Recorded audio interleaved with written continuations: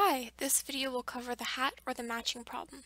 It states that n people are at a party. Each person throws their hat in the center.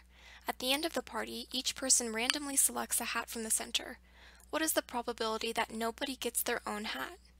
Now, this is a classic derangement problem. Derangement in probability is the permutation where none of the elements ends up in its original position.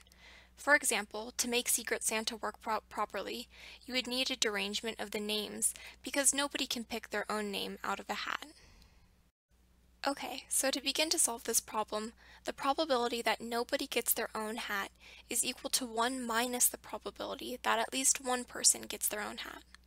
To put this in terms of variables, let's let e sub I equal the event that the ith person gets their own hat. In this case, I ranges from 1 to big N. In terms of these variables, the probability that at least one person gets their own hat is equal to the probability of e sub 1 or e sub 2 or e sub 3 all the way up till e sub n. A more concise way of writing this probability is the union of events from I equals 1 to big N of e sub I. Now our final answer will be 1 minus this probability because the question asks for the probability that nobody gets their own hat. One technique to finding this quantity is to use the inclusion-exclusion identity, which is shown here. To illustrate the formula using an example, take the union of three events, A, B, and C.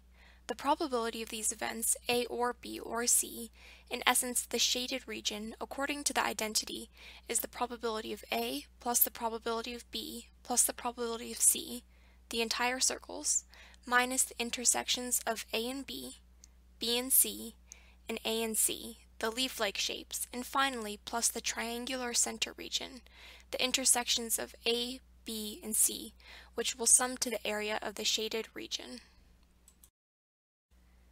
If the little nth term where n is between 1 and big N of the inclusion-exclusion identity is found, then this generalization can be plugged into every term in the identity. Note that little n ranges from 1 to big N, and when little n is equal to 1, only one person selects their own hat. And when little n equals big N, everybody chooses their own hat. To find this quantity, notice that the probability of the intersection of events from e sub I sub 1 to e sub I sub little n, or the probability that little n people get their own hat, will be the same for all i's, and therefore this quantity is a constant. To find this constant, notice that the probability that little n people get their own hat is the number of outcomes resulting in little n people getting their own hat over the total number of outcomes. First, the total number of outcomes is a permutation. Since there are n people and n hats, the first hat can be chosen by any of the n people, the second hat by any of the n minus 1 people, and so on until the last hat is chosen by the last person remaining. Multiplying these events, we have n factorial different possible outcomes. Now, the number of outcomes where little n people get their own hat follows a similar argument as before. However, now, little n people are guaranteed their own hat. From the remaining big N minus little n people, there are big N minus little n hats left, and it is again a permutation of big N minus little n. Therefore, the probability of little n people getting their own hat is going to be equal to big N minus little n factorial over big N factorial. Circling back to the general term of the inclusion-exclusion identity, now that the probability has been found, all that remains is to find the number of terms in the summation. The fact that the sum of, let's say, r terms of a constant c equals r times c can be applied because now we are summing a constant probability of a certain number of times. So the question remains how many terms are in this expression. As an example, let big N, the number of people total, equal 5, and little n, the number of people who get their own hat, equal 3. Let each person be represented by a number. Now we are trying to find the number of ways that 3 people or values can be picked so that the first value is less than the second value, is less than the third value, and all of the values are distinct, according to this inequality in the yellow oval. Here's a few examples of numbers that can be written in increasing order. And now we can notice that any combination or group of three distinct numbers can be rearranged so that it is in increasing order. Because any group of distinct numbers can be rearranged to be in order, order does not matter in this case. Now, this becomes a question of how many combinations of 3 can be made from 5 items. The answer is simply 5 choose 3, or in general, big N choose little n.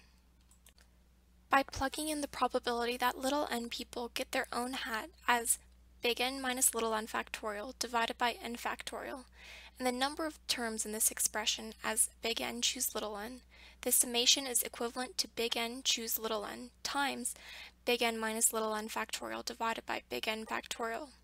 This can simplify to 1 divided by little n factorial.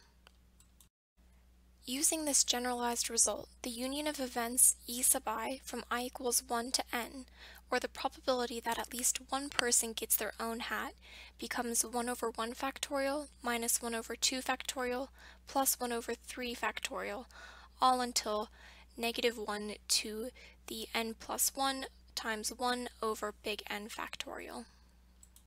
However, originally the question asked what is the probability that nobody gets their own hat. Therefore, to get this answer, it is necessary to take 1 minus the probability that at least one person gets their own hat. The probability that nobody gets their own hat is then equal to 1 minus 1 over 1 factorial plus 1 over 2 factorial, so on and so forth, until plus negative 1 times negative 1 to the n times 1 over big N factorial. This result can be written in summation notation as the sum from I equals 0 to big N of negative 1 to the I over I factorial. And this is the answer to the hat problem for n people.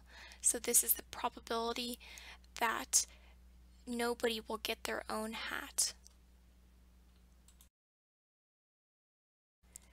Finally, something interesting happens when n grows towards infinity. This result may look familiar. Now notice that the Taylor expansion of e to the x is the sum from I equals to infinity of x to the I over I factorial. If we let x equals negative 1, this becomes the exact same formula. And so the result is that as n grows towards infinity, the probability that nobody gets their own hat goes towards 1 over e, which is a super cool and interesting result.